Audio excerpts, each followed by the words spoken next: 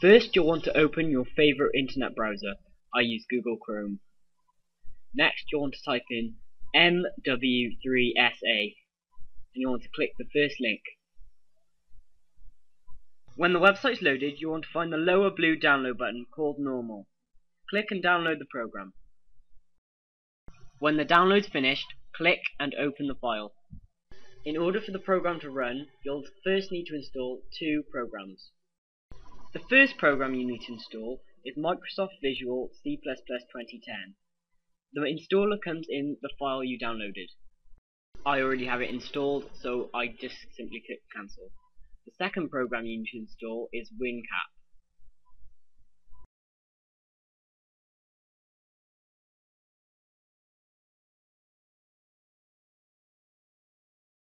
Make sure you've installed both programs before continuing.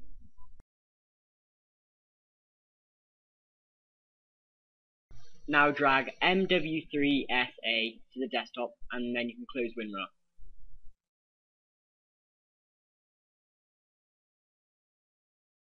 Double click the program to start it and click yes to any security prompts.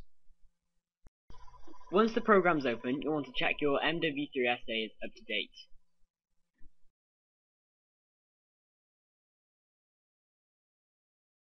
If it says success underneath firewall, there are no firewall problems, and you can look down at the next part.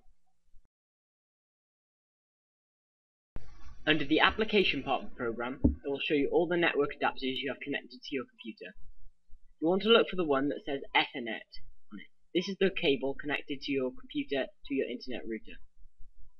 Mine is number 2, so I type in number 2.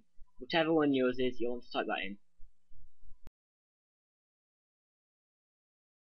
You've now finished setting up Modern Warfare 3 Server Admin. You can now run Modern Warfare 3 and open the Steam browser in-game.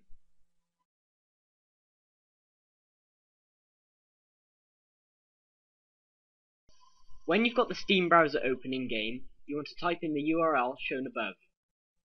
Then when you can see the web page, you know you've set up everything right and you can kick and ban players as long as you're host.